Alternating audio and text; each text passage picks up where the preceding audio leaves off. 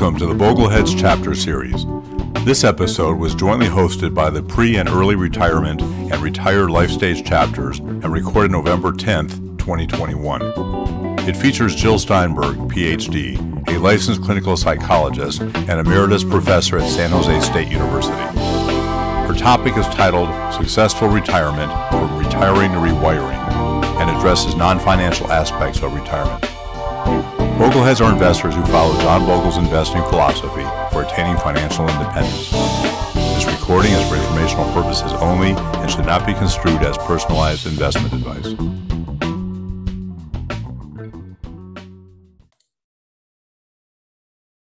It is my pleasure to introduce tonight's speaker, Jill Steinberg, Ph.D. Jill is an emeritus professor at San Jose State University and a licensed clinical psychologist. She has published research, taught classes, and given presentations on successful retirement to universities and professional organizations. Our interviewer tonight is Gauri, who is one of the co-coordinators of the Bogleheads Starting Out Life Stage chapter, and also the coordinator of the New York City Bogleheads chapter.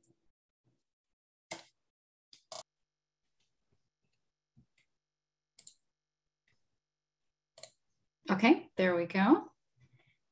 Okay, we're already recording, right? So Gauri, I think we're ready to turn it over to you. Fantastic. Thanks so much, Carol, and thanks to the broader team for helping set this up. It's really phenomenal how the Bogleheads community helps so many others in the community and within itself. And that's a great segue to have Jill here. It's such an honor and privilege. Your work is so, I think, beyond the normal Boglehead theme that I think this audience will get a lot out of what you're about to cover. So many questions were submitted via the RSVPs. So I'm going to start, as Carol mentioned, with how they were chosen. The first question is, I'm 10 months retired and doing what I've always wanted, which is reading more and spending all my time with my wonderful wife. We're introverts and don't get out much. Should I expect to need a purpose at some point? And the purpose is in quotes. Okay, so if you'll let me, Gauri, I'd like to just answer this first question a little bit longer so the audience can get an idea of the kind of information I know and how I think about a question. And you'll see, I don't give advice. I give the research information that addresses the question so that the person can be as informed as they can be in thinking it through, decisions they want to make. And because I don't know any of you. If I knew you and knew you well, then I feel like I could tailor my information more to you. So maybe that'll happen later. But for right now, let me address it. So it sounds like not a very complicated question. It was very clear and thoughtful, to the point, and it's actually very complicated. So I'm going to tell you some of the dimensions that I look at when I think about it. So the person's been retired and happily at home reading. Will they need a purpose? First of all, let me congratulate them. The fact that they're home and they have a partner that they like being with, that's remarkable. And if you look at the literature, there's the longest term study on happiness is the Harvard study. The thing that came out there, so it's over 80 years now, they've been following people, and eventually they followed the wives. At first they didn't, and they were following heterosexual people, or that's how they identified. Anyway, having a partner that you feel good about, they use marriage. I use partner because that's too limited. Anyway, having a life partner that you feel good about is one of the best predictors of happiness. So congratulations on that, and congratulations that you created the money that you can have this experience or the resources. It is a privilege and amazing that some of us can do that. So in terms of purpose, what I want to say to you is there is a huge literature on the importance of purpose in someone's life in terms of their mental health, their physical health.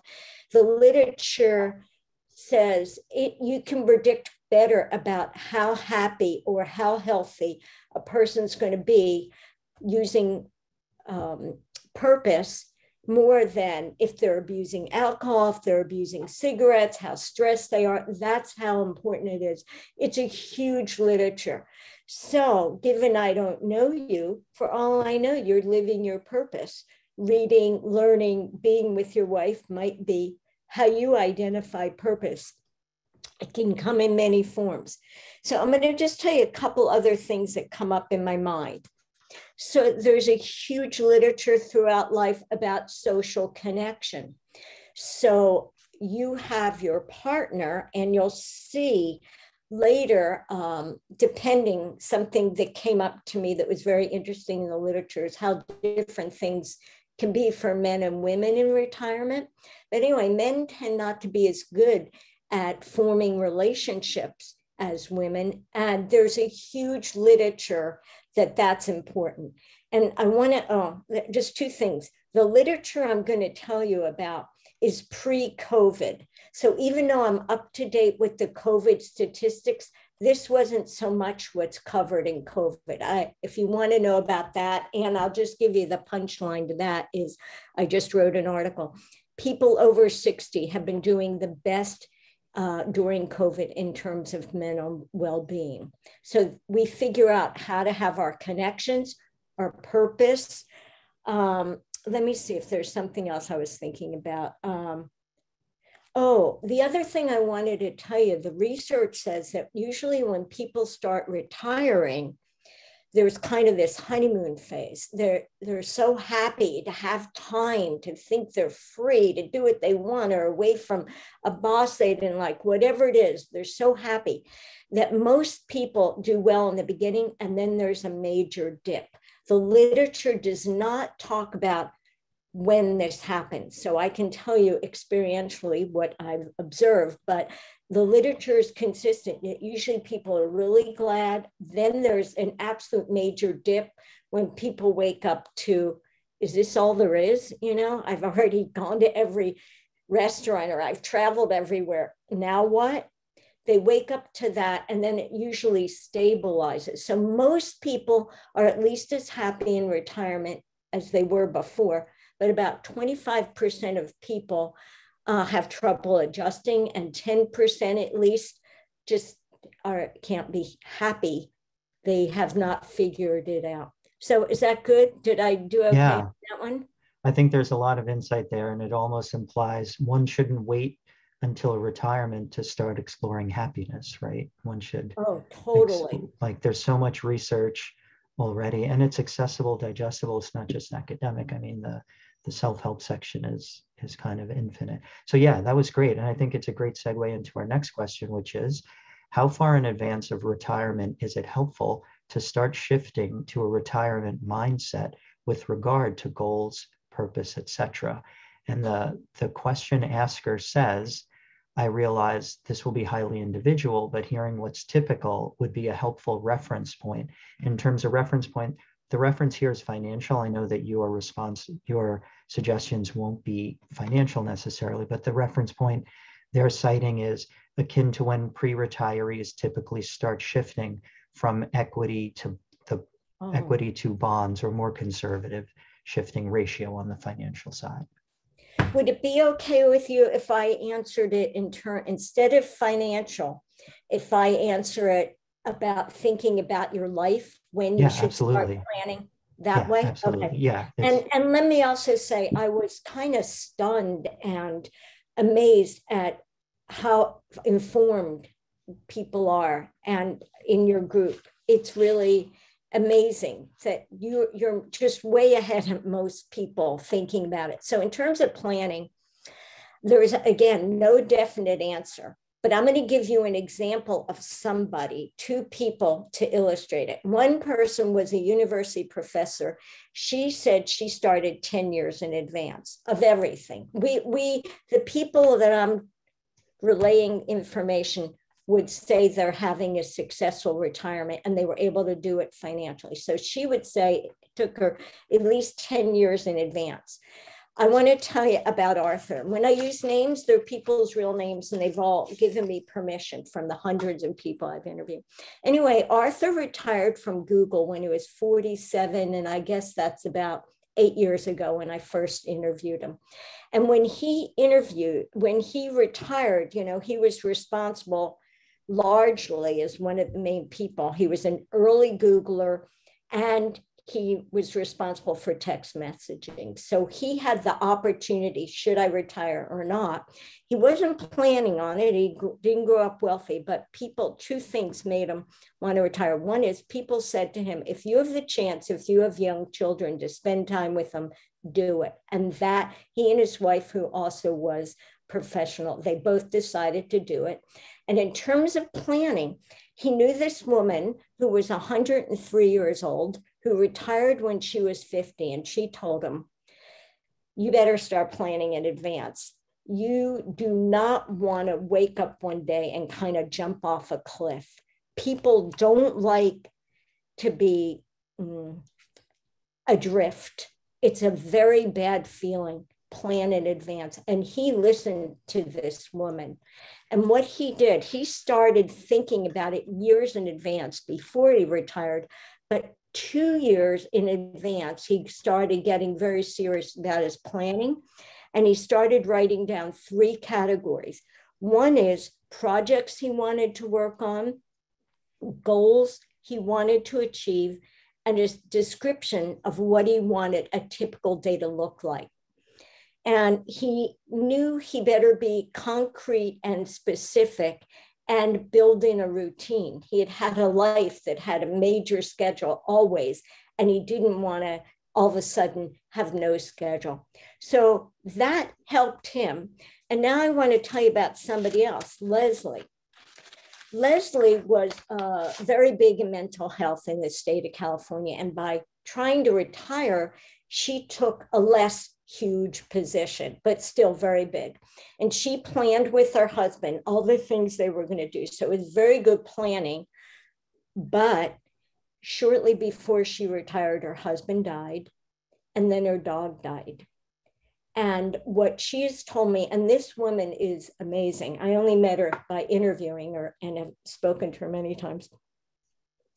She actually can enjoy life. And it was such a shock. They were a tight couple that didn't really have other friends. So they didn't do that. And all of a sudden she was left by herself. What do you do? But what she did, she shifted her planning from, instead of thinking ahead months or days or years, she now plans her days based on what she called elements, things that are important to her. I would use the word maybe values. What do you want to have happen in your day? And she uses these elements to determine how she's going to do her day. Physical activity, social connection, meditation, creativity, and for her that could be cooking or writing or a musical activity, and service to others. And if you wanted to ever know more specifically, I can tell you what she does, because it follows from her work. But as this person who ran mental health in the state, she also started meditating many years before. So in retirement, one of the things she does is teaches other people meditation, from people living in old age homes to lawyers to people she mentors. So I don't have an exact answer for planning, but that gives you an idea because it's not in the literature. And I will tell you what I know about, well, I'll tell you right now. In terms of planning, the literature is very, again, clear. One of the most important things if you want to have a successful retirement is to plan. And people who plan figure out not just their money, how it's going to be with their time, because that's a really big one. Usually when people plan, they plan as if it's going to be a weekend, a long weekend. Yay, I have free time. Those are the planners. They're not good planners, but the people are like, oh, I'll figure it out. I've always wanted to something. It just doesn't go that way. You could have up to 20 years of retirement. So that's a long time. And by the way, retirement now is more an evolving process.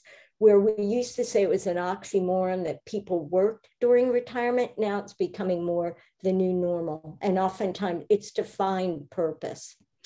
But in terms of planning, you ask what's typical. If you look at the literature from Social Security, about 22% of people spend 6 months before they retire dealing with it. Another 22% up to a year. The research says 38% of people don't plan at all. And most people are sorry when they retire that they didn't plan. The other thing is people plan for their own happiness. But if you look at the literature on behavioral economics, people can't predict well what will make them happy. Or for example, with retirement, 41% of people retire earlier than they said they were ever going to retire. So I could give you more of that statistics, but I hope that gives the person an idea of how I think about planning. And my research found something new that got published that is not in the literature. Planning is very important. And what I found, and Arthur illustrated, implement things before you retire. In other words, if you think you might want to take a class, or you might want to get an animal, or whatever it is you want to do, try something. It doesn't matter whether that's what you like or not. It's the act of being actively engaged and trying to figure out, you want to start trying that because, like I said, it's evolving. You're going to change. So, okay. Yeah, well, thanks, Jill. That makes perfect sense, so that you're not newly testing something in retirement, so that it's not the first time to adjust and make these kind of tweaks to make it work. You've already tested it perhaps decades before, at least years before, so that you're ready and you know what works or what doesn't work, right? So that you enter retirement with more familiarity. I think that's a great segue to our next question. You mentioned the importance of a few things, planning and community specifically. So this question is, in terms of building community and friendships in the real world, so many retirees seem to cling to Zoom. There simply seems to be fewer people available to build friendships with than I planned. Any suggestions? First of all, I want to tell you, these questions are exactly right on. You are bringing up the real issues that people live with in retirement. So I'm going to say a big theory name. Carstensen is the person, and so much literature on aging, retirement, successful, this and that. They quote Carstensen. And she has this theory called socio-emotional selectivity theory. And what she says in her theory, and there's a lot of research to support it, is that as people get older, their time frame shifts. We shift to how much time we have left, and we shift to closer relationships and don't want to make new friendships. So that doesn't mean it doesn't happen, but the questioner is exactly right. It's tough. People don't want to do it. So they want to focus on their close relationships. So say again, was the person saying, how do you do it? Or should I do it? What was basically suggestions to broaden their community. They expected to be able to meet others and connect with others more easily, but they're finding fewer people in retirement than they'd expected.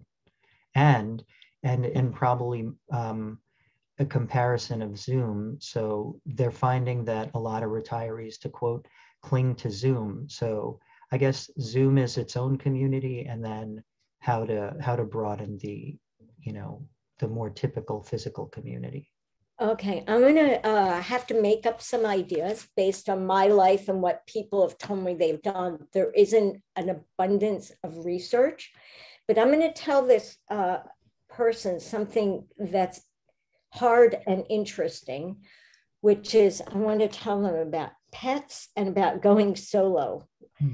I don't know if you know this, but since the 80s, there's been this phenomena of people wanting to live alone.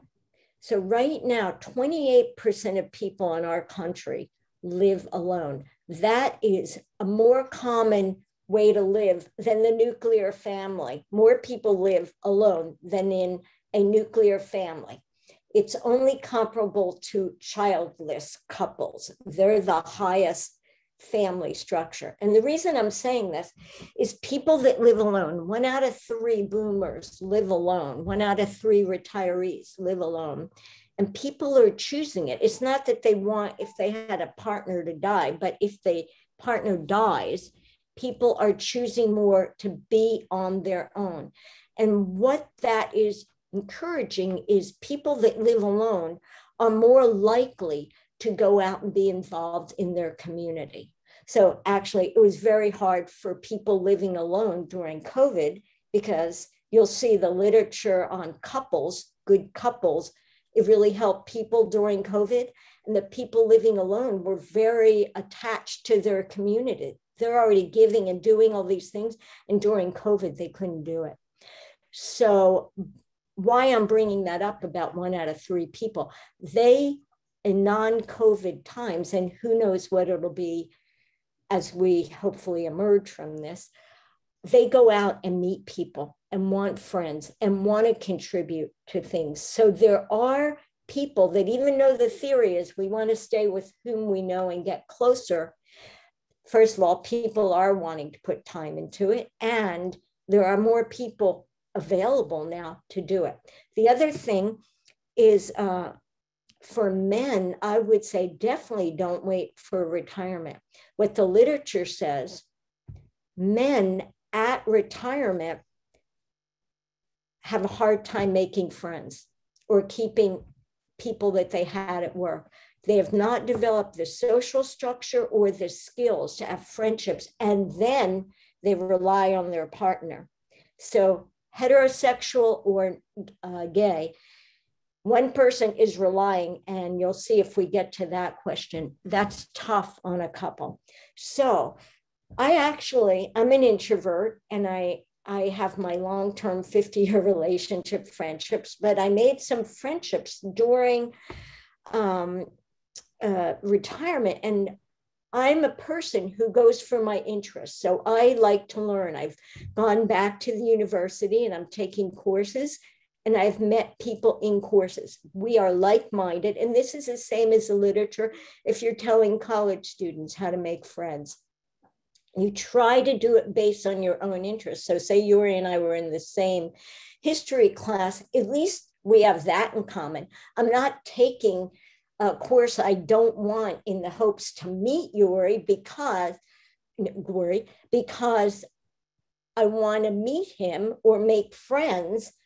I'm taking things that are interesting for me. So at least I'll get that need met. And then if we meet, it's possible we'll have something to talk about and we have similar interests. And where I live, we have this thing called Osher Lifelong Learners. There are over 900 members.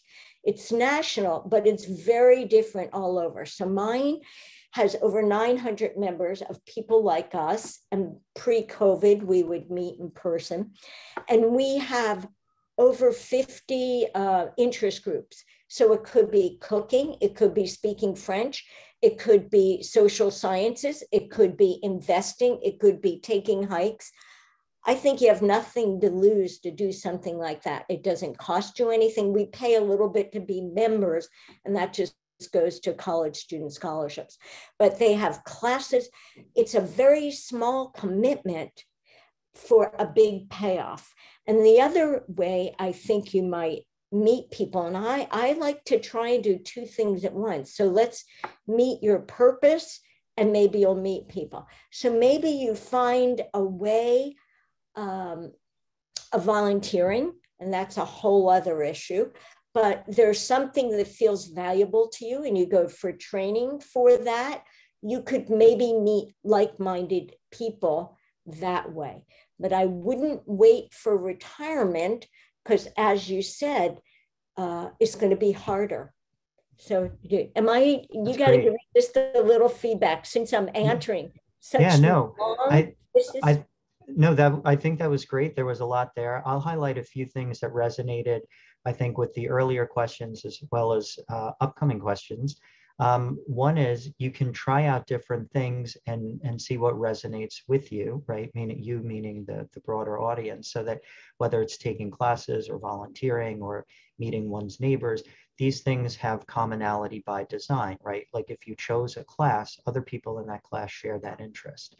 And then going back to the earlier questioners, the crux of the question, if it implied feeling isolated, there may be other people who feel isolated and want to meet other people too. So that's a commonality. One doesn't need to feel alone in their isolation. That might be, that might sound odd, but there are many other people who feel isolated who are just as easily willing and able to connect. And all it takes is like a hello sometimes in a hallway or a pantry or a, sidewalk or community space.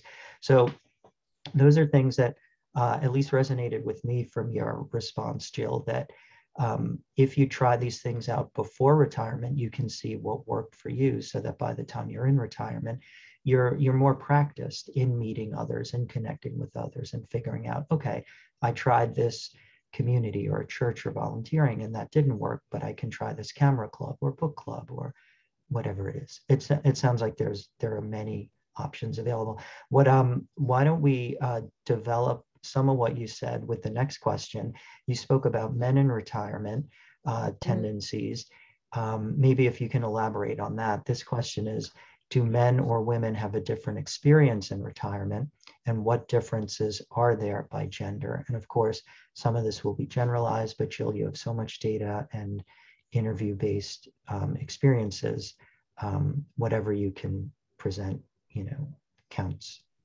Okay, so I'll tell you this, and if you can help me remember later, it's kind of a sweet thing about pets, the importance of pets, that in the COVID research, I found it more than before. Anyway, men and women, they tend to have a very different experience. I'll start with some stuff about women. First of all, women are so focused on taking care of others. And you know how women get pushed out of careers to stay home with children. For women, they don't think about retirement as well financially, and they don't plan. So women that end up as widows or single tend to have more issues, financial issues, be less wealthy than men. And that's a big issue because you need finances to make other choices. So women tend to end up economically insecure. And women in retirement, so again, these are generalizations, but you'll see they make sense. And I can tell you the data. Women tend not to be as satisfied in retirement as men because the burdens of family life is that we tend to keep it. So here we're not just taking care of maybe children, and some people do.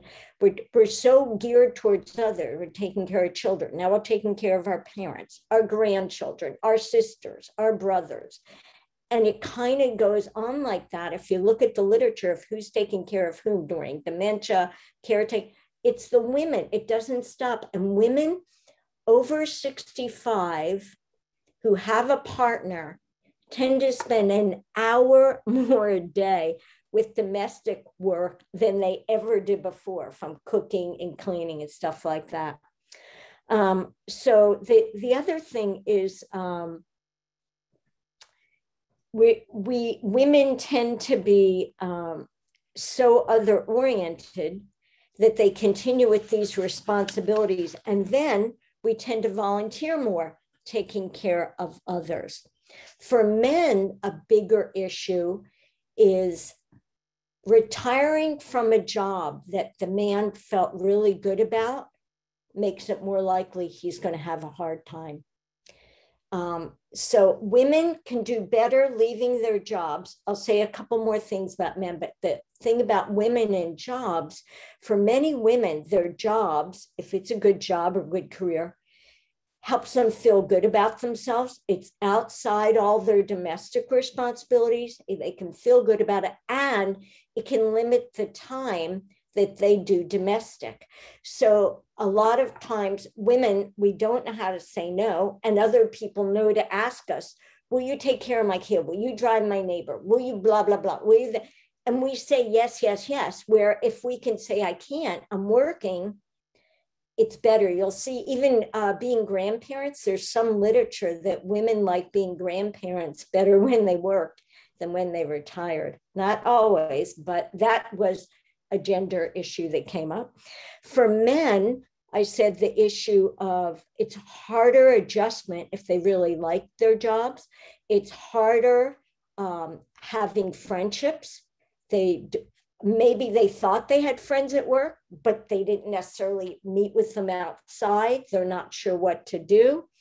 But the good thing for men is they tend to, in retirement, find better purpose. And we're not sure, is that because they tend to take work longer or go back to work?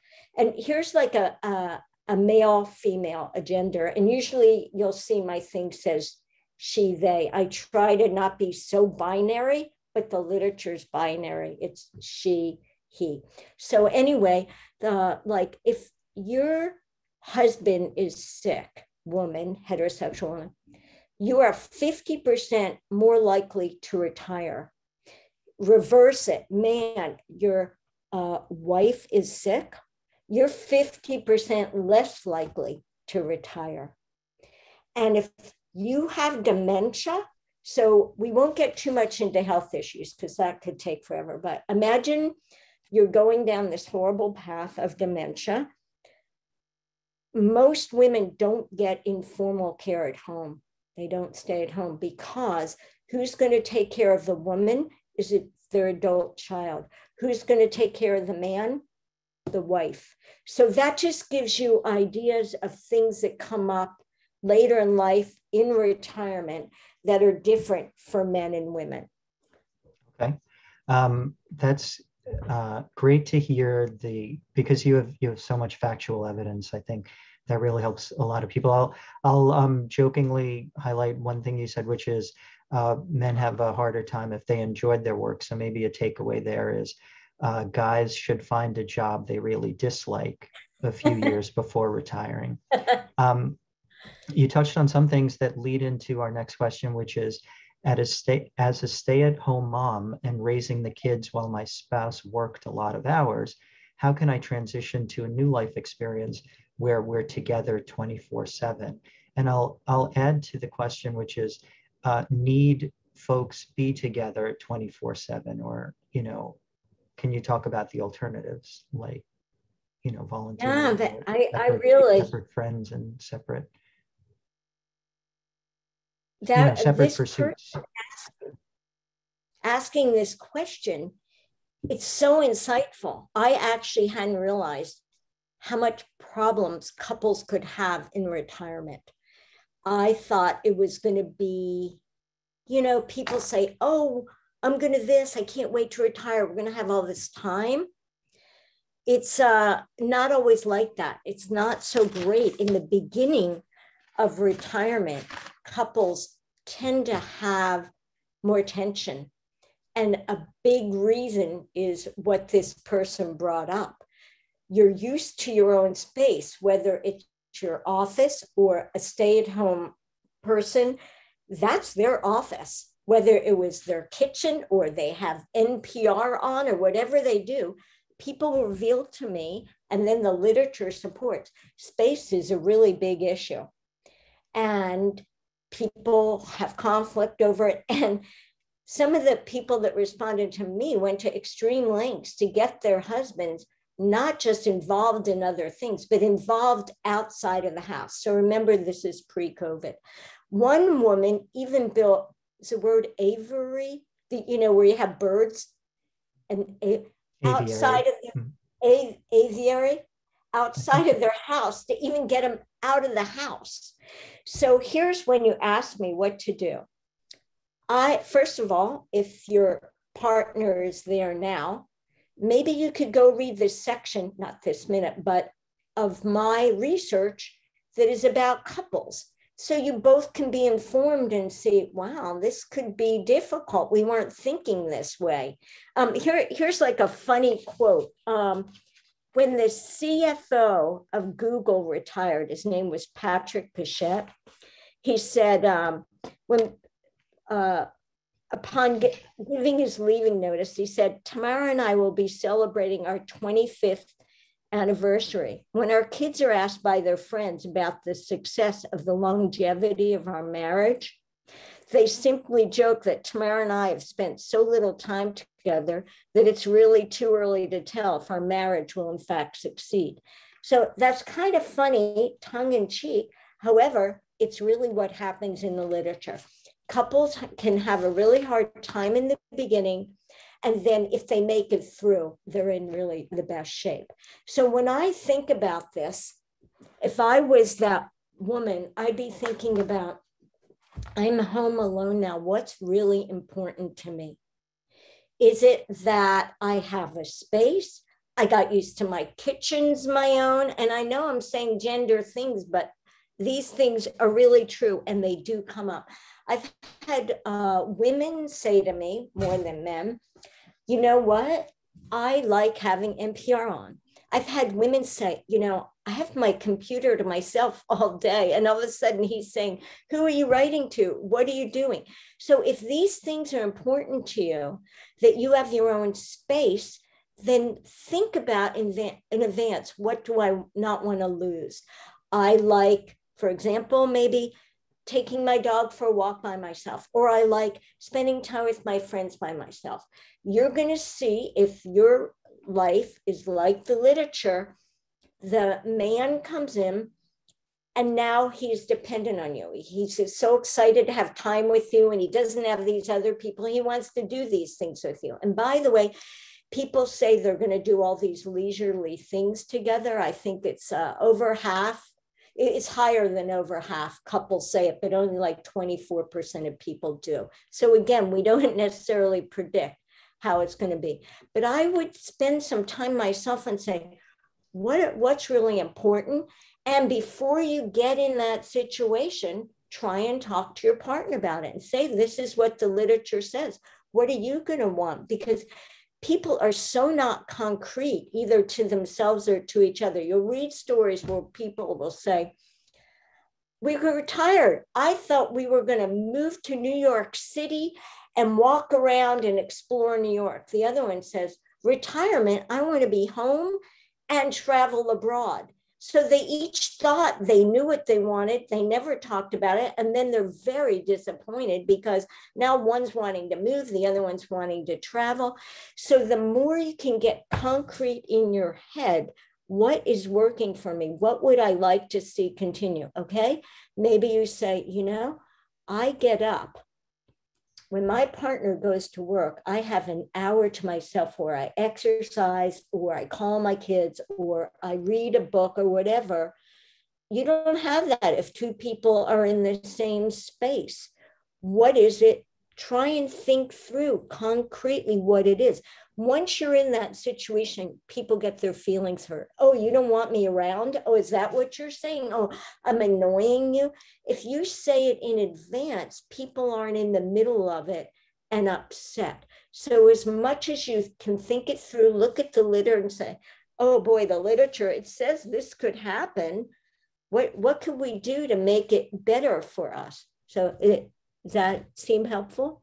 Yeah, that's absolutely helpful. And I think it aligns with a lot of the Boglehead work of building portfolios and figuring out withdrawal, formulas and timing. A lot of it revolves around how do you envision retirement. And so this is probably something that folks have already hopefully practiced. How do they envision retirement? And like you're saying, spouses can have very different visions of it, but as long as you talk about it in advance, you're not clashing as much when the time comes. Something else that came to mind as you described it, just the value of time alone. So I think time alone or personal space, and I think this doesn't come up in the typical financial conversations, right? We're focused on what our portfolio can generate and how to get there and all these things, but I don't know that enough folks are really playing out the physicality of sharing a space 24/7 or having a private space or sharing a space that used to feel private because someone else wasn't there. So yeah, I think there was a lot of wisdom there. I'll just share this one comment. The comedian joked that when he goes on vacation, the whole family packs into the car, and his vacation is when he closes his wife's door, the passenger side, walks around the back of the car, and gets to the driver's side door. That's his vacation. Once he sits in the car and closes the door, there's no peace of mind, that would typically come vacation. So that it was humorous how he presented it, but I think there's a lot of truth in that. Yeah. Similar to a lot of what you mentioned, this next question, it appears to be from a widowed woman, but it could apply to, still married or single woman or anyone who's transitioning from working full-time to retirement. So I'll read it as it's presented. Any suggestions for a widowed woman who's likely retiring in the next year on adjusting to life without full-time work?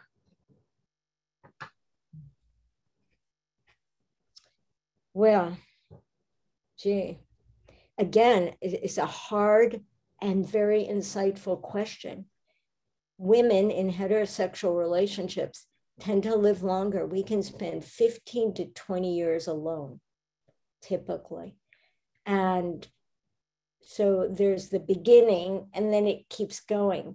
So how to plan? I think all the things we've been talking about, what are your interests? What can you do before you retire that seem like something you might want to do? So do you have a goal? Maybe you've never exercised and that's an interest and you want to see if you want. Don't wait. Try now. It doesn't matter if it works or not. And I would say friendships, which hopefully you have them because women are better at that. If you can rely on friendships and talking to them about what you do. And if we have time tonight or another time, I really think our best resources are each other. I can tell you the literature, but there are probably other women here who have gone through this and that they can tell you, this is what I did. This worked, this didn't work, it changed. So, if there are things that you've thought you've wanted to learn, maybe you could go take a course at the university. Maybe you could do art in with a group of people that you try it. If you don't like it, you don't have to go back the second time. But things like our Osher Lifelong Learner, if you were here, I would say definitely check it out because it's a very low commitment. All you have to do is go and you can leave right in the middle of a meeting. There's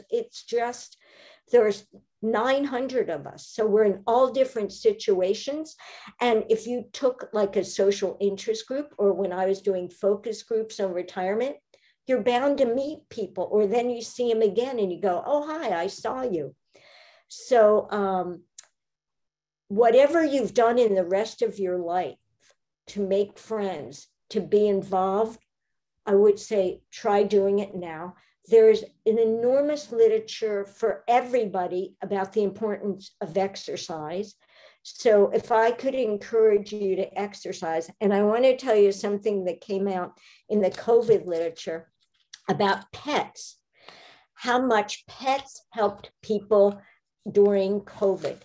Cats and dogs are what they wrote about, and dogs even more than cats. First of all, any animal, it said it gave people an excuse both to have something to touch and to talk out loud. I have not reviewed this literature, but since I've thought about it, I don't even know if there is a literature. I think people have a need to talk out loud. When I'm walking at the beach, I live in Santa Cruz, so I start my day. Unlike when I worked. When I worked, I was on the bus by 6:30 a.m. commuting. Now I am at the beach walking my dog. Anyway, people just talk to you about random things. They just, oh, look at this. So I think having an animal, and what they say about dogs more than cats, dogs during COVID, but this could be generalizing, give you a routine. They make you go out where a cat does not make you have to exercise. You don't have to with a dog, but it's preferred if you're going to get a dog. And dogs make it more likely that you might interact with other people. So anyway, those are like, if you were wanting an animal, it might be a good time to start thinking about how you could get an animal. But then you might go to a class about training your animal, and then there are other like-minded people. So that's, I would say, go with your interests, try and find purpose. In retirement, women tend to volunteer more. When we volunteer, oh, I'll tell you about men too. When we volunteer, it's usually helping others. Men tend to be administrators, and what men tend to like is mentoring. So widow, widower, if there's a situation where you could have ongoing mentoring of somebody that was in your field, or a child that's the courts have pulled out of their home, people tend to like helping others, and it's a chance to do it. I'd like to think more what else that what a woman could do other than everything that I've said before. So maybe it'll come to me now, or maybe I could write to her another time. Okay, that sounds great. Well, thanks for those great suggestions. There was a lot there, and I think it builds on a lot of the other things you said earlier. I'll also, for folks who are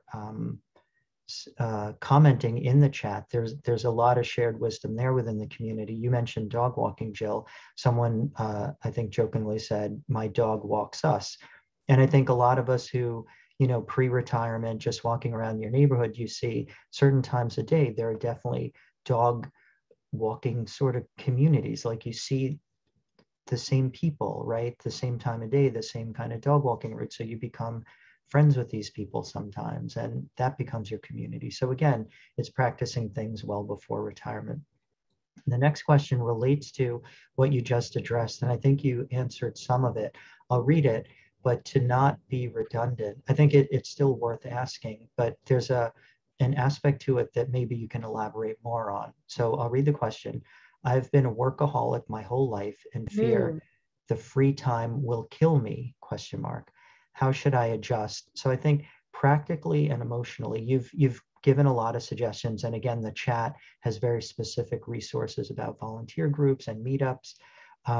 So how about, is there an emotional component that people need to transition to or towards if, you know, their time had been occupied and now they have maybe volunteer or community things to fill it, but is there an emotional transition as well?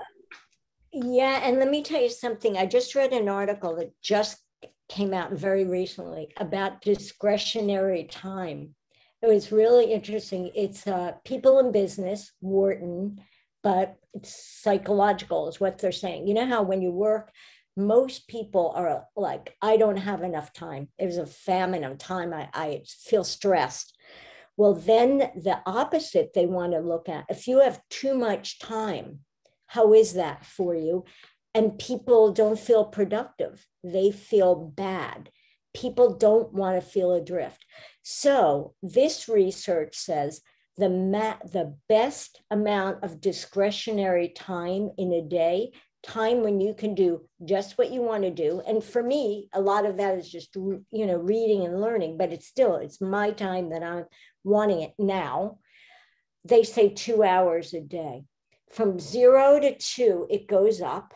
From 2 to 5 hours, it's peaked. So whether you have 2 hours or 5 hours, it doesn't get better. And after 5 hours, it goes down. So that might help the person. I don't have research that says too much free time will kill you. But like you're saying, it's not a good idea. Loneliness might kill people. Not having a purpose might kill people. If you look at what correlates, so what I would say for this person, if you could be thinking ahead, are there things I wanted to do? You know, what could be my purpose? And there's a literature on how to find your purpose. And One, a myth is people should do what they're passionate about. Well, a lot of people don't have passions and never do. And a lot of times when you start something new and you start doing well at it, it can become a passion. So try things. And the literature says people in retirement that try new things, they give it the label innovators, they are happier. So I would say for this person, very astute question. It's too many hours in a day, let alone 20 years of it. Think concretely, like Arthur did.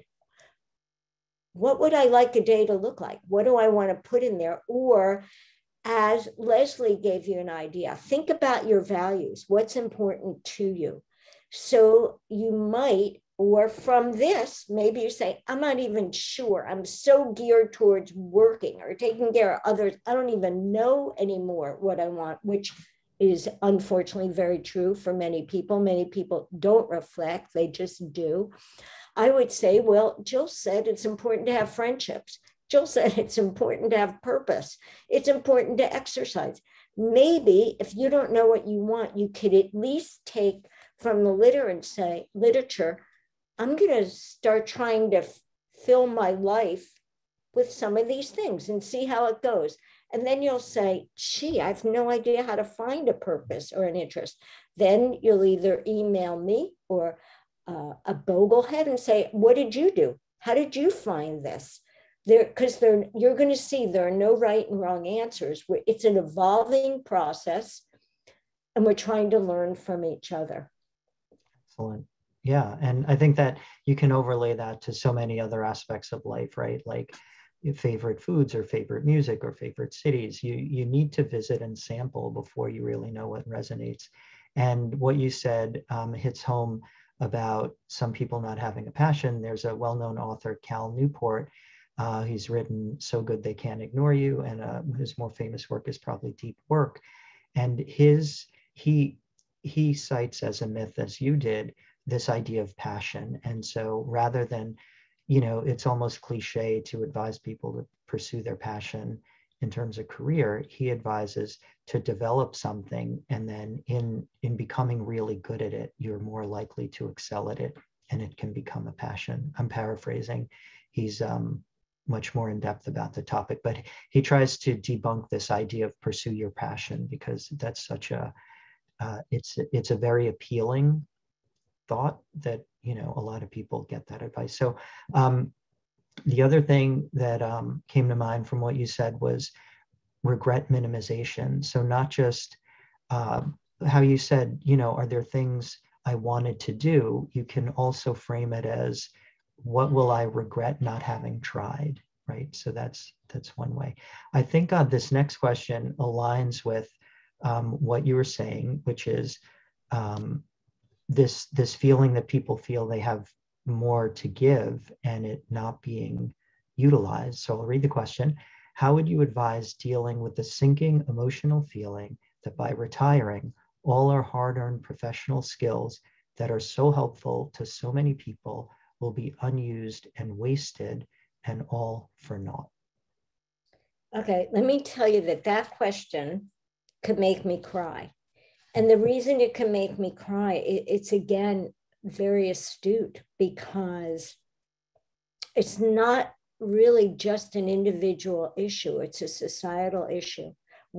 I feel like we are some of the best resources of our country. When you look at the literature about aging, yeah, our memories go down, that is in the literature, but our emotional stability goes up, our knowledge goes up, and our expertise goes up. It's clear in the literature. The literature shows older people in so many ways have more to contribute because of those factors, but we're not being utilized well. Even though if you look at the literature about work, over 50 is the only age category that seems to be increasing of people working more. It's that over 50s is the biggest age group. But anyway, we do have more to give. And it's finding how could you give? What would be of interest to me? Like I said, that piece, the literature says people find, oh, there's a word they use, about when you mentor younger people or teach younger people, and younger could be just newer in your field, generativity, that increases satisfaction. So we're finding, you'll ask people and they'll go, oh, I had a job my whole life, made money, but now I'm teaching, or now I'm working in a classroom. I've wanted to do this. I could never afford to do it.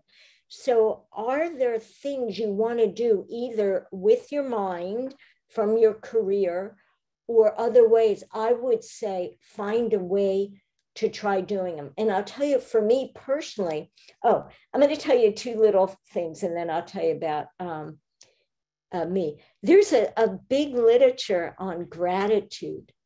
So people that are more resilient and have gratitude, do better. So if you could, even in your day, when things are funky or you're not sure what to do, if you focus on it, you'll probably feel better. And when you look at the literature about depression or wanting to feel better, and I know that, I'm really a cognitive psychologist. So I'm a clinical psychologist, but focus on cognitive behavioral. Anyway, people's thoughts affect how they feel. The one thing you can do that can up your mood quicker than anything else is be kind, do a kindness to somebody else. That is not woo-woo literature. There's a body of literature that says being kind to others, you end up feeling better. It can change race relationship. It can do all kinds of things. But anyway, I would encourage this person, think about it. You are valued. Even if other people don't quite get it now, try and figure what you could do. And when I retired, I'll tell you this, it hasn't come up, but to me, actually, there's one thing that is consistent in the literature about whether you're going to have a successful retirement or not, is whether you chose retirement or you got forced. If you were forced in retirement, you're going to feel less in control. All these bad things happen. So if you can choose your retirement, when you're going to do it, how you're going to do it, it's much more likely you're going to plan and it's going to go well. You'll implement things. But for me, if I was in the literature, you would say I chose retirement. And I would say I was somewhere in between. I got tired of bad bosses. I had an amazing job, a career. Being a professor, being a clinical psychologist is so meaningful. It always was. And most of my career, I had bad bosses. As the literature says, most people do not like their bosses. And at some point, I just decided I wasn't doing this anymore. And I had started a program at the end of my career. I'm presenting internationally. It's going as well as my career ever did. And I was just tired of this, having bad bosses. Anyway, so I left. I already knew about me because as a university person, you have 9 months on, you have a break. You have, like that, whether it's a real break or not, whether you have to prepare. I had time off and I already learned in the beginning, I couldn't do well with just all this time off. So I learned in advance, I better figure out what I'm going to start doing. So some of the things that I learned by reading, fortunately, I had already learned and I did. So it took me personally about 2 years till I got into the real swing of loving retirement, meaning I kept experimenting. I thought, well, I'm psychology, I'm learning piano in adulthood. Maybe I could help musicians do well. So I started helping people with ukulele in Canada because that's how they're anyway, all these things I did, I'm getting used, but it's not working for me. It's okay. And I keep trying. But then it took about 2 years for me to say to myself, I don't really know how people do retirement.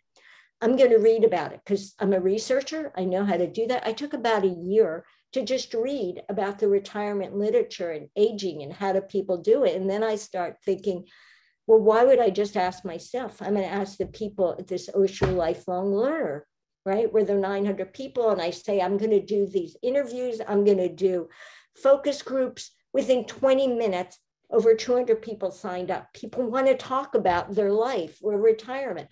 Well, then after I interviewed so many people, I thought, this is such valuable information. I shouldn't just know this. Other people should know. Why shouldn't we enjoy this time of life?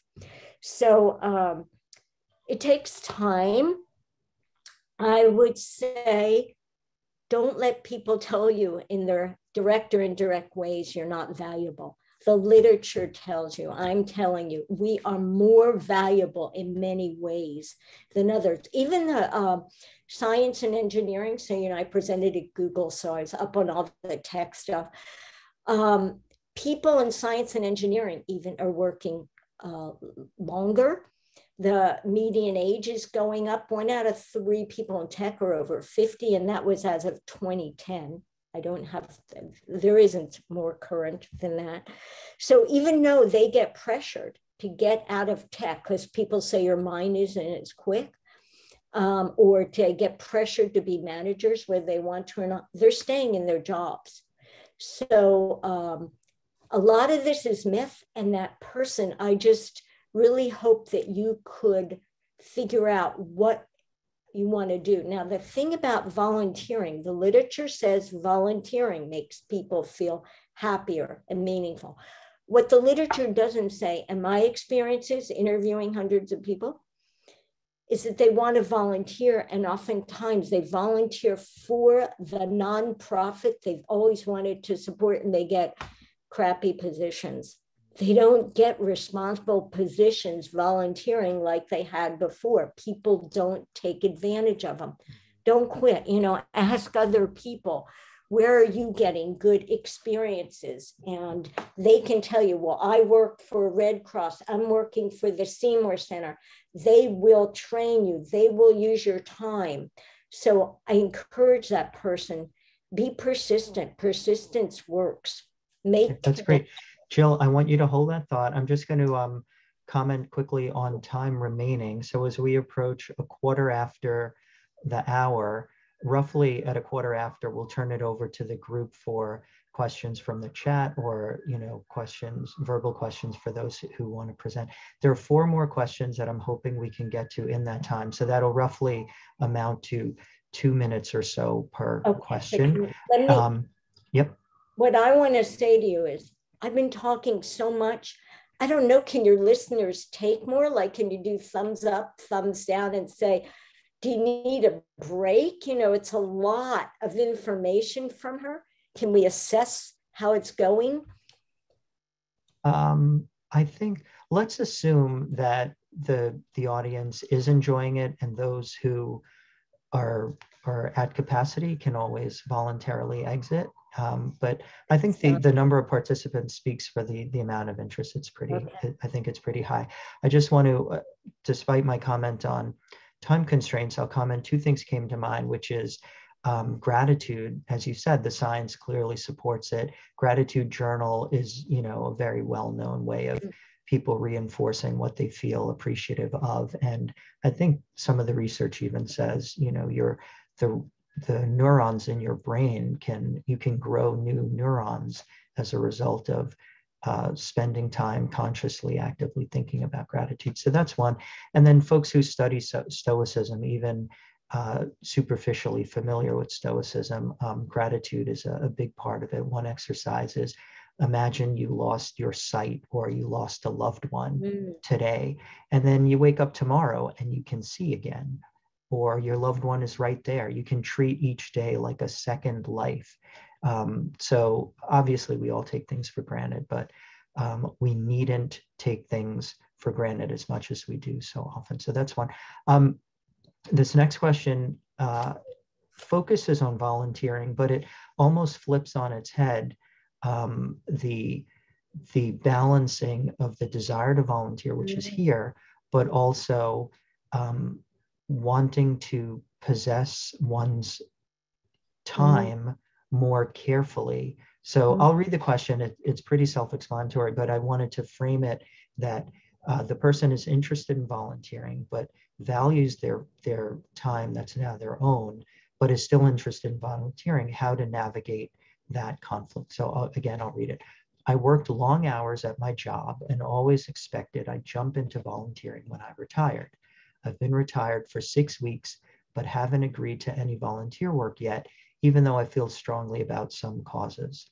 Finally, owning all my time has been intoxicating, and I feel miserly about donating any. Looking for insights about how to volunteer without feeling resentful. And again, Jill, I'll say roughly, we're going to aim for turning it over to the group in about 5 minutes. And we have 3 questions left that I think you have a lot to offer on. So a concise, a brief answer for this would be, okay, would allow well, more coverage. This is a little hard brief, but I want to congratulate that person. The word intoxicating, that it is so great. I find too many people say yes before they even retired. They're on 20 million boards, or they're doing this, their friends ask them to, and then they regret it. They're as busy as they were, and it's not even more meaningful. They just yes to everything. So in some ways, I think it's good to yes, but to take time and think and relish, to learn to reflect, to me, that's the essence. It's a process, so that you are enjoying this for now is great. And, you know, I don't know if this person watched Brandon when you interviewed Brandon, but he was saying when you get involved in things, that was his name, right? Brandon, your last Yeah, that's right. Try things that are low commitment, low cost. And I thought those were good words. So if you could try things where they say you could just do this once a month, or you could try it this, to kind of transition in, and then you might find that's intoxicating, or wow, now my mind is really fulfilled. Anyway, if you could try things where they're willing to train you and you can take small commitments at a time, that's what I would encourage you to do. Not jump in, okay, it's a year. Maybe down the road you'll want that. But for now, learning about yourself and trying to figure this out, it's also more likely that you won't go back to work. And by the way, of people that do fully retire, 30% of them go back after 6 years. They don't know how to do other things. Mm-hmm. And what I'm hearing is this person is saying, I'm enjoying it. What else? So think about what else, but I am not encouraging you to rush. Well, it's very practical. It's very actionable. Take bite-sized approaches, and that probably worked in a lot of people's day-to-day lives pre-retirement. So it shouldn't be a foreign concept, I think, for a lot of people. I mentioned hold that thought earlier, so I mentioned that because it ties into this next question perfectly. When you were commenting on misalignment of someone's capacity or capability versus the role they're given at a not-for-profit or other volunteer role. So this question is, what is the best way to match my skills and interests with a not-for-profit that can use them?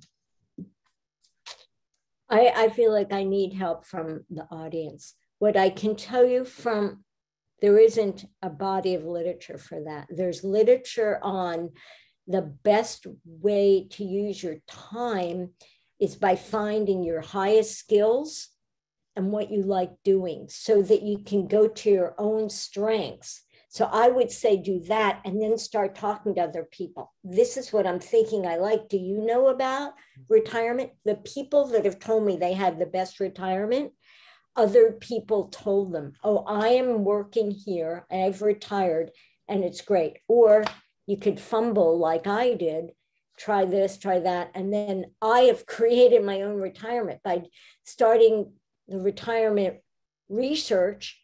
Then I got convinced to do a website, put it out. Don't just go scholarly, two people read your scholarly stuff, put it general. So I got a website and put my information because I wanted regular people to hear. Well, then people start contacting me. Oh, can you this? Would you that? So I didn't want to sell myself. It unfolded, but I like reading, so I can know I need to learn more about a topic and can involve my mind that way. With the nonprofits, I don't know if there's a list in your community of them.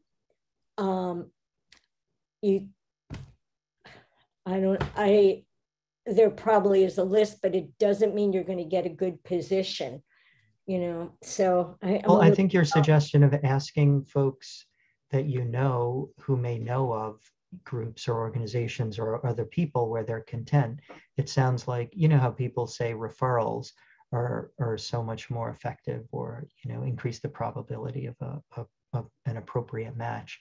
That sounds like a natural. That suggestion of yours sounded great. I'm going to combine the next two questions, Jill, and then just for folks to give a sense of timing, we'll take a break following Jill's response to these two questions, and then Carol will turn it over to Miriam and Alan for questions from the chat. So that whole piece may take, say, 5 minutes or so, if that works for folks. So Jill, the last two questions, and again, I'm combining them, seem to me a great summary of a lot of what you've been talking about, and it kind of culminates a lot of people's interest in what to do with all this information. So I'll read the questions as they're presented. From your experience with patients, what things in a retired person's life tend to bring the most happiness? That's question one.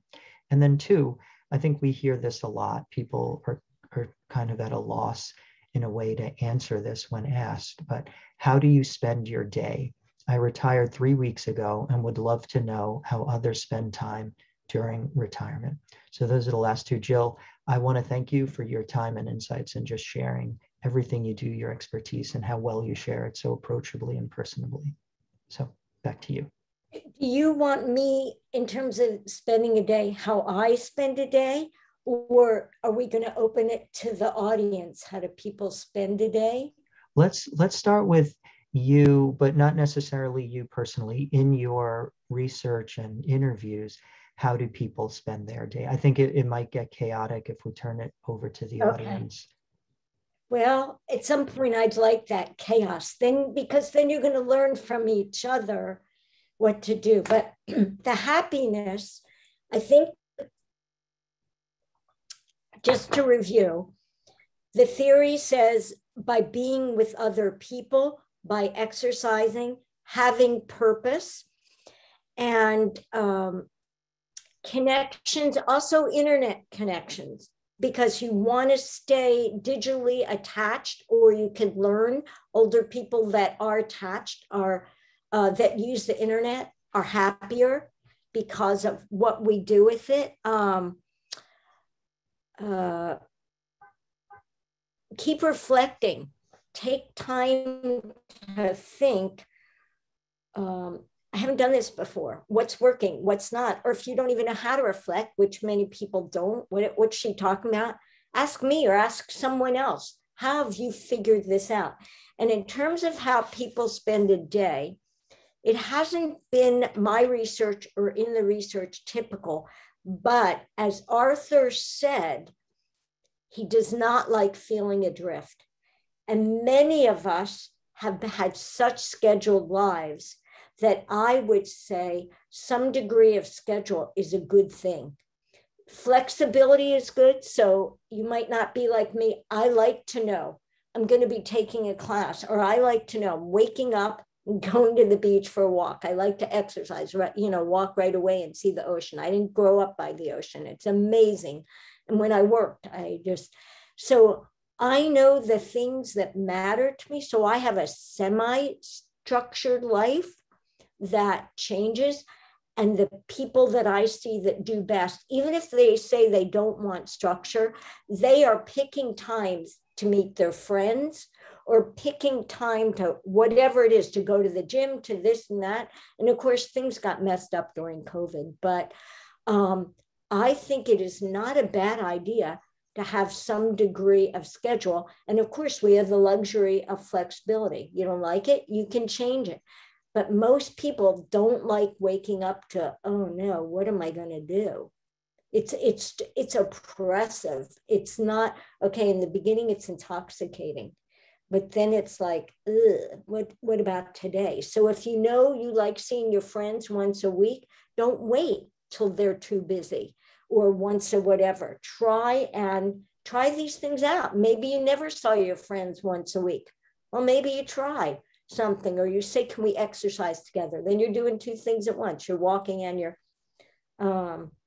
that's, the bad thing is, well, first of all, usually people in the beginning of retirement, travel goes up. You've waited for travel, and you're going to see there's a word like you get tired. Oh, I forget that word, but you get tired of these things if you do it too much. If you eat out too much, if you travel too much, all of a sudden it's like, that's what you're doing. You don't want to do too much of it. But people like traveling. And of course, like with COVID, you can't. Well, you can or you can't. I'm not. But that's usually in the beginning of retirement. That goes way up, and spending on it. And what makes people happy in terms of spending is leisure. If you spend it on your leisure, whether it's walking somewhere or doing something, having an adventure, that kind of thing, and being with people. Those two things together make it more likely. So I would suggest figure out a way to have people in your life and in your day, like Leslie picked elements of exercise, of creativity, of giving back to others, maybe time for gratitude, any of these things. Maybe you wanted to meditate. If they sound good, maybe you'll gear it towards planned, or maybe you'll say, these things are things I wish I would have done. I'm going to start trying them out. Excellent. That is invaluable advice. And we thank you. And Jill, the way you said, having people in your life, we're grateful to have you in the lives of the Boglehead community. I want to address your comment about enjoying the chaos of having, hearing from the community and how they spend their day. So we can try to organize a separate call where there's more of an open forum, participatory, interactive, for people to do exactly that, for how they spend their days in retirement. So we can try to develop that idea. With that, Jill, I want to thank you again. If you want to take a quick break, feel free, and I will turn it over to Carol for a recap of the rest of this meeting. And thanks to all for making this happen. I'll be right back. Thanks. Thank you very much, Jill. First, I'm going to turn off. Go ahead. You can take your break. I'm going to turn off the spotlight view.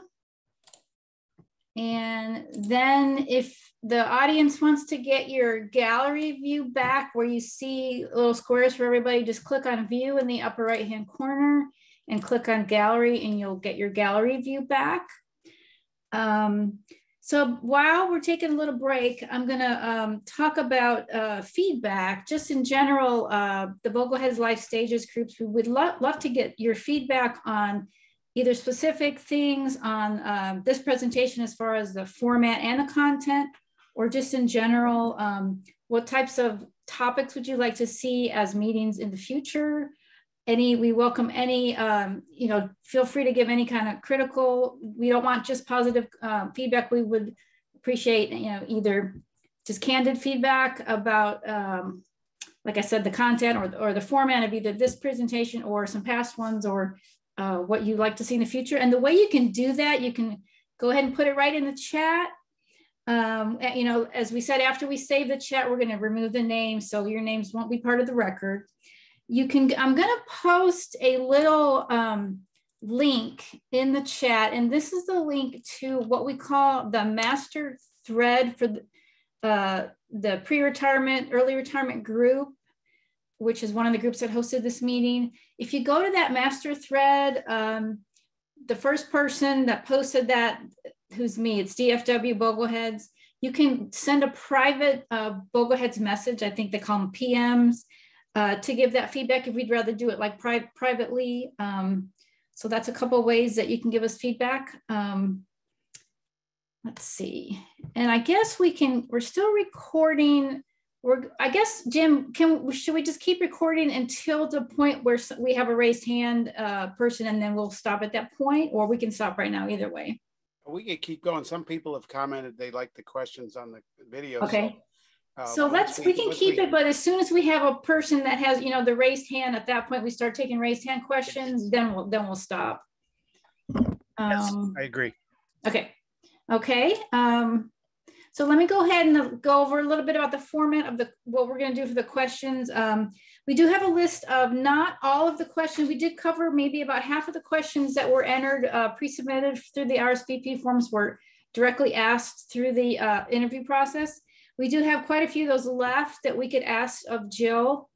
And then also, there weren't very many. There were just a couple questions asked in the chat window. Let's see what else. Oh, and then thirdly, you're very welcome to do your Zoom raised hand, and everybody knows how to do that. At the very bottom of your screen, there's a little raised hand icon. Just click on that, and then I will call on you in the order that you raise your hand, and you could appear on camera and ask Jill the question. So feel free to go ahead and do that while we're gearing up our questions. Miriam, were there any questions in the chat? Yes, there were. There were a few. And by the way, Jill, that was a wonderful presentation. It was absolutely delightful to listen to you. And in the chat, everybody said, just keep going, keep going. Can I just say two things before more questions come? Would that be okay with you? Yes, yes. Okay. First of all, maybe people are going to leave, and I want to make sure they know that you're going to give them my email. So if they have questions, that they can contact me. And the other thing, when I was saying, I like the idea of chaos so we can learn from each other, that's not exactly true. When I do classes or seminars on Zoom, I think 10 to 12 people are best. So if we want to pilot anything where people want to talk among themselves and ask these real questions of each other and have me facilitate it and give them prep work like TED Talks or reading I think they should do to prepare, I would rather it be like that because you'll learn more from each other. Okay, thanks. Your turn. Thank you for humoring me. Okay, thank you. One question is, how well do people who never retire, who work until the end intentionally, I believe the question was for intentionally, they do not retire, they keep working. How well do they do? I have to look it up. I don't know the literature, except that I know that more and more people continue to work. So some people continue to work because they love their work. Some people continue to work because they need the money. And some people don't know what else to do. They can't find purpose. So they go back to work because they're pretty miserable and can't find their time. So I don't have, could that person say more like what their concerns are about, like, do they want to just keep working and they think they shouldn't, or what will they miss out on? Can they give me some more dimensions to this question? I don't have a research answer. I guess we'll wait and see if they enter any more information into the chat. At that time, we can revisit the question. Alan, were there any more or in the chat? I have one myself. I'm curious. Okay. We know that Scandinavian countries and citizens tend to have the highest happiness quotient. Is that the same for their retirees? Those countries that have a more robust social system and support, are their retirees more successful and happier as well when they're out of the workforce? Oh boy, I think I once knew this, and I should know it from the COVID literature, because there's this World Happiness Report that comes out every year. It's like 100 pages long. And this one was on the 2021. So it was during COVID, and people in certain countries were doing better. So I wish I knew the answer. and I don't. I would guess yes, because of the social services and the way people value each other and the time. So I would guess yes. I don't have a good answer. Interesting. There's another one, Miriam, from Ed. Yeah. Is there another one? Oh. One question is on moving and downsizing when you retire. And you mentioned about space being a really big thing.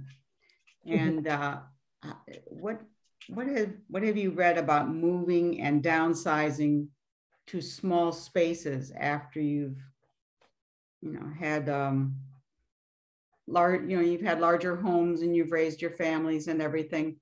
What is going on when they retire and then they immediately move and they downsize? And how does it affect them in the rest of their retirement? Another really good question, and it's not in the literature because I try to review everything, but I will tell you what I know from the people I've interviewed.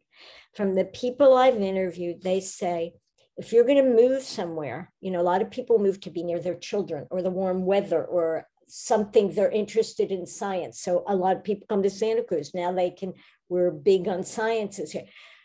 They recommend go somewhere and rent first, because you don't know if you're going to like that area. You don't know within an area where you're going to want to be.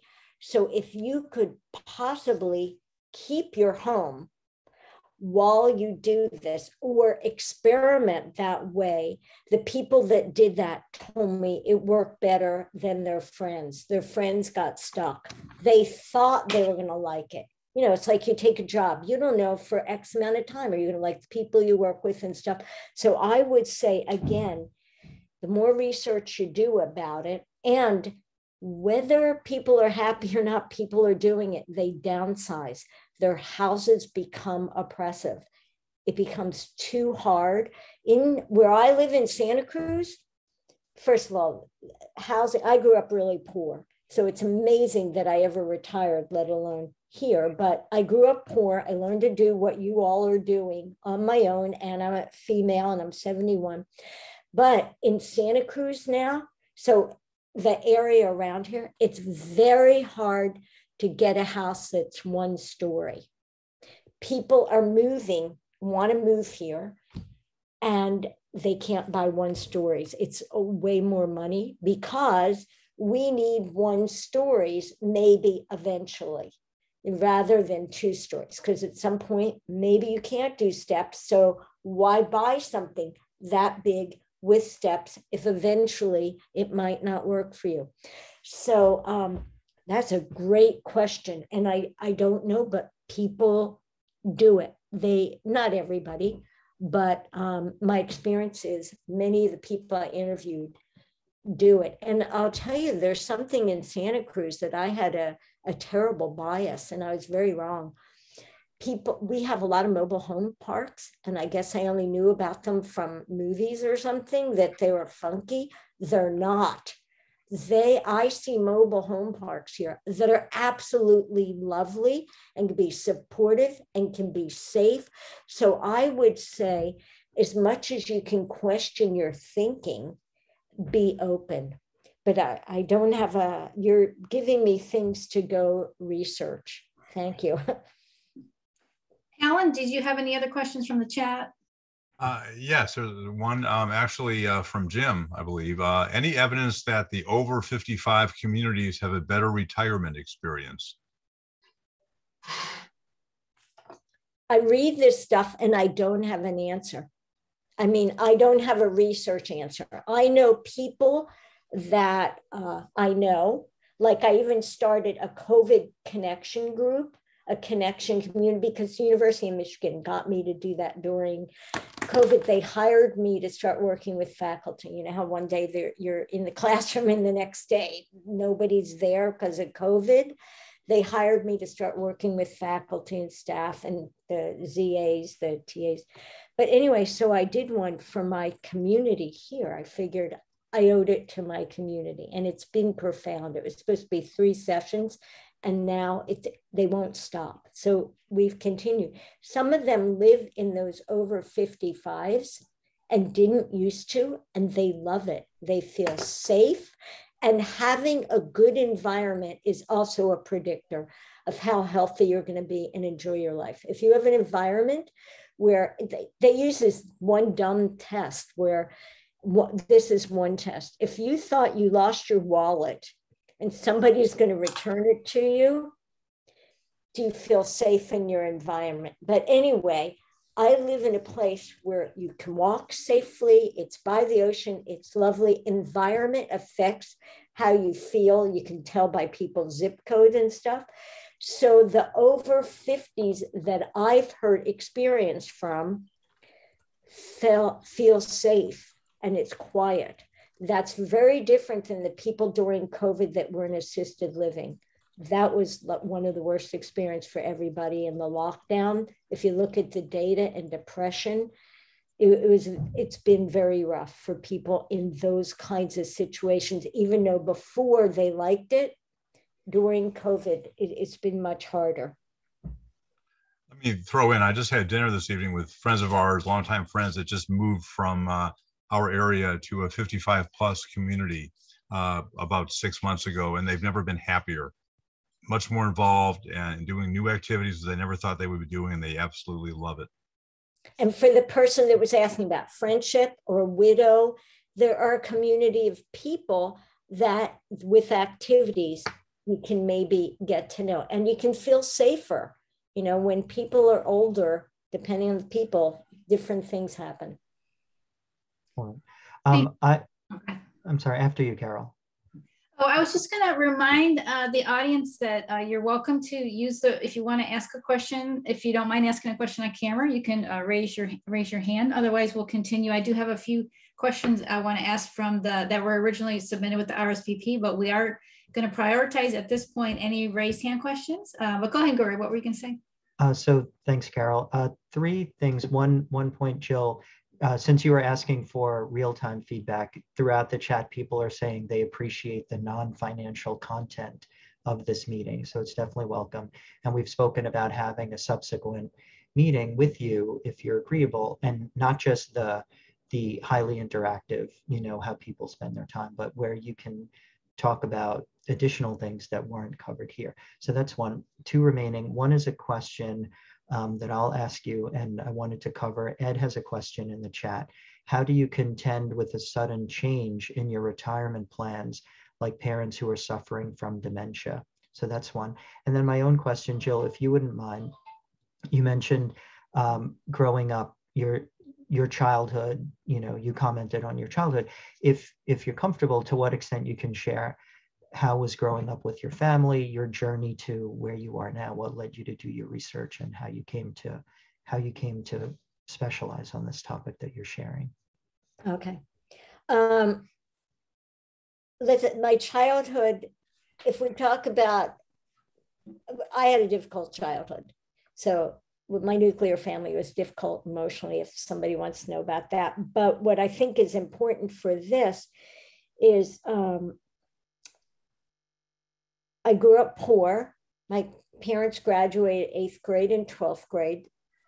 How I knew to get a PhD and pursue my career, I studied that. That became my dissertation. What made it more likely that women could make it as professionals? When I have questions, I study. And I think growing up poor, one of the things in the literature was people that had more employment experiences when they were young tended for women to be professionals more so. And there are a lot of other factors. But my childhood, my dad died when I was 10. My dad was a gambler, blah, blah, blah, these hard things. I had to earn money. So from 8 or 10, I was earning money from babysitting to other things, and then taking care of my mom and stuff. So that helped me see I'm going to be working. I want to figure out how can I work in a way that I'm going to enjoy my life and get meaning? So I wasn't always the best at happy. I could read about happy while other people did it, but somehow I'm good at meaningful and figuring out what would work. But also I was a woman, a girl, and I had to learn about investing myself. I didn't have a family that was going to tell. My nuclear family wasn't good at it. And I'm a very persistent person, and I learn and I ask other people and I find out, oh, you're doing it well. What have you invested in? Then I read, then I study. So I managed to go from nothing, taking care of my mother, to I am retired in California. And that is one of the things that correlates with people being happier, even though I don't usually talk about the financial part. I have a pension. I think that's the appropriate word. From working at the university for 30 years, I get money every month. That security, feeling in control, adds to happiness, but it's a dinosaur. Many people don't have that anymore. But I was a big saver. I worked maybe too hard, maybe not, because I'm here, but I did all the diverse, I bought other properties. I did rental as well as I worked at the university, and I had a private practice. I worked too much, or did I? I don't know. I'm here now. I retired at 57. I'm 71. But that tells you a little bit about my childhood. And the dementia thing just makes me kind of sick. I've had it in my family.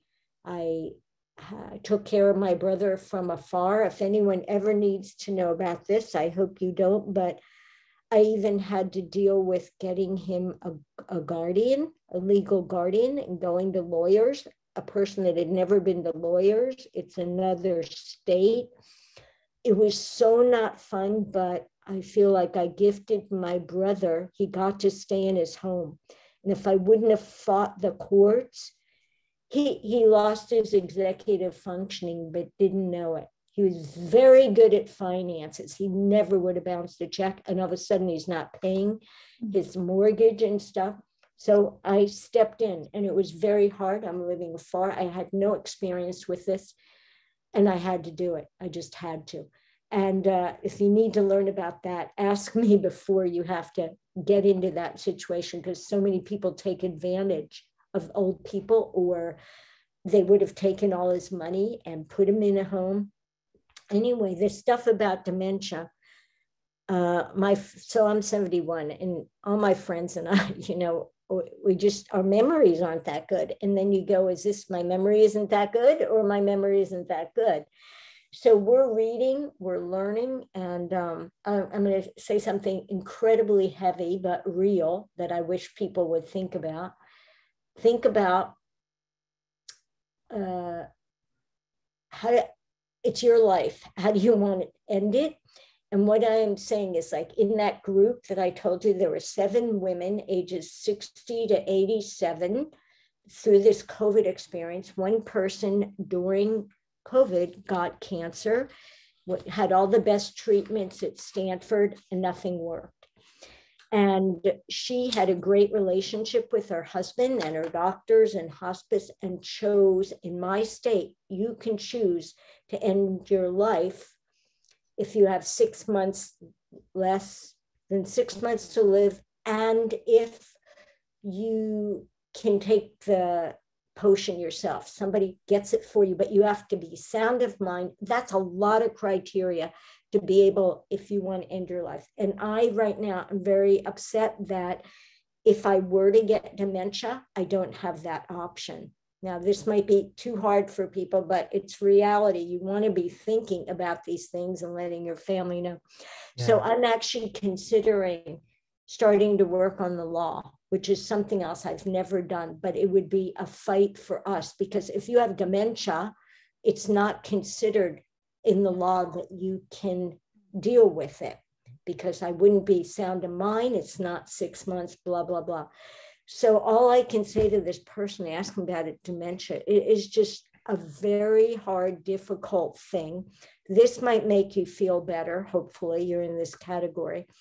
With dementia, people that are more educated are less likely to get dementia, and it runs in families, meaning if your mother, luckily, was above 8th grade, you're in good shape. If she was below 8th grade, you're more likely to get dementia. And the recent studies are more likely, it's how well you did. It doesn't matter how much you did, how much schooling you did. Now they're saying it's quality. If you studied hard and did well, you're less likely to get dementia. So hopefully that's a little comforting. It is comforting, Jill. Thanks for sharing that. I want to build on Ed's question a bit more and some of what you just said. In terms of, say, genetics or your parents, things that are well beyond our control, we have little influence there. But there's so much written about, and because you exhaustively digest the studies, as you've said, what have you found to be commonalities supported by the science to avert dementia or delay dementia? People talk about puzzles or, their websites selling brain teasers, all these things, but I don't know that the science supports that. But I seem to see exercise as a recurring activity that, it helps the brain, but I don't know what the science says more deeply or broadly. Maybe you can comment on Let me look and see if I know anything more, because I do have a section on it. And these games and stuff, there's no literature backing it up. Like people that, even New York Times puzzles, they like it. That's great. You like it, do it. But it doesn't stave off necessarily dementia. But what you said about exercise, that's a huge literature for mental health, for physical health, for longevity. The literature would say, don't smoke, don't drink excessively. Yeah, you can drink, okay, but if maybe you don't know, but you don't want to have a problem with these things. But, the other really hard thing about dementia is you go to doctors and they start prescribing all these medications for you. First of all, medications are usually tested in isolation. They're not tested with other drugs.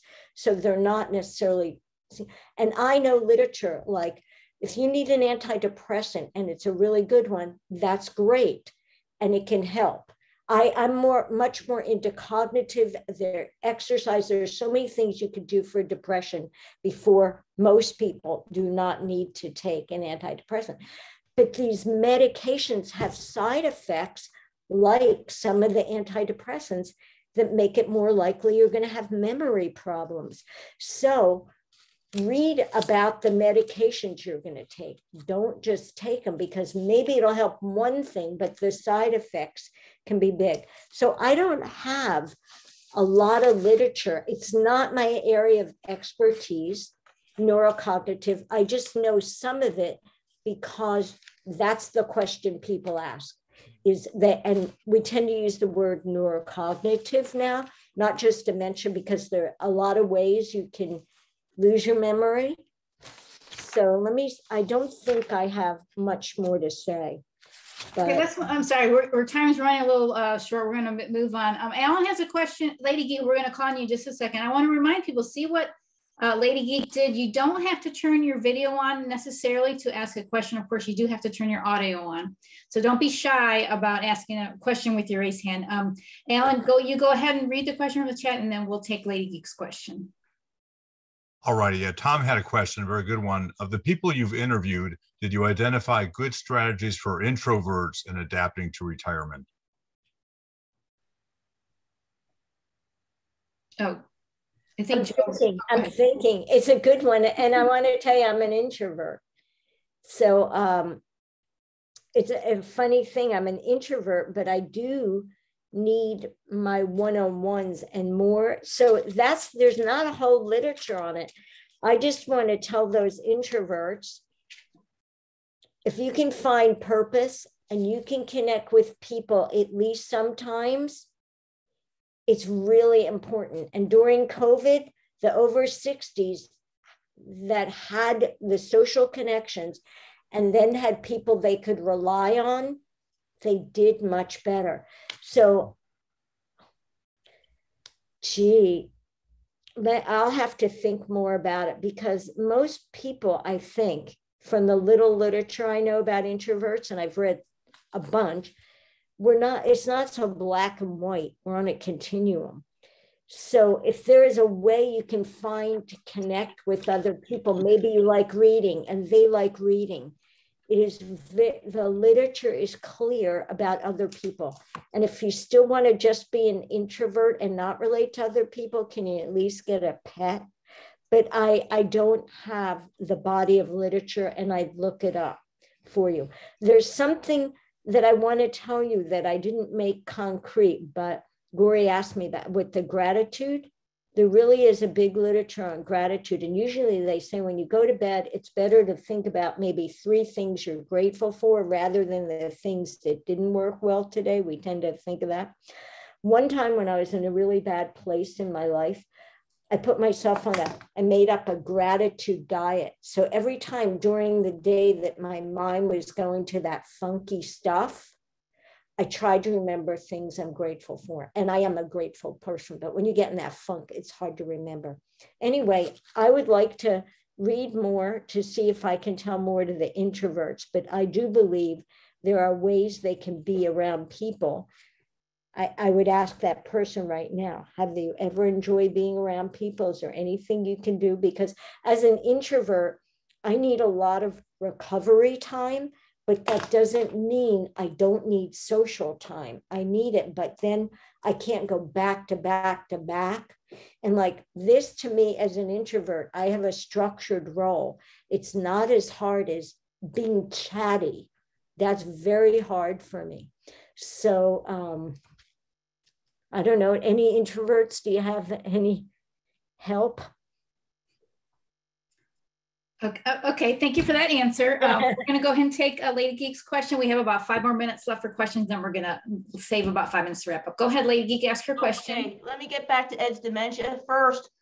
My late husband had dementia as a result of a very stressful medical condition, and the advice you've given, I've heard, based on my experience, I would say to discount that advice on the root causes of dementia and treatments with medications. Please, instead, go see. In fact, my late husband, I was dealing with the Hospital University of Pennsylvania, top in the country on neurological things. My real-time experience, just see the physician. Do not take advice on the internet on this. Serious meds. So please. That's why I raised my hand. Please, you are giving general advice, which is perfect, but not for dementia, please. Just based on personal experience, see a physician and an expert in the neurological condition and it's long term.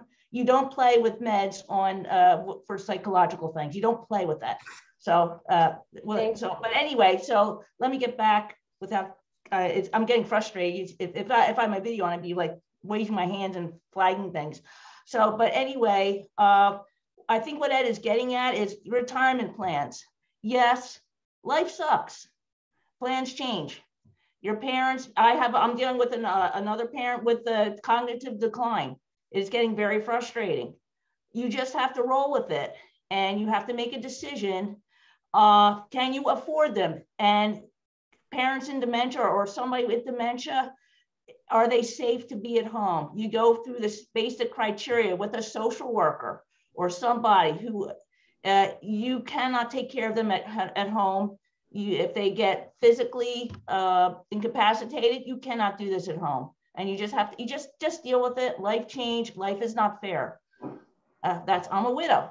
I'm also living alone, and your advice on this being solo is fantastic. I'm also a professional engineer, so I'm independent, very independent.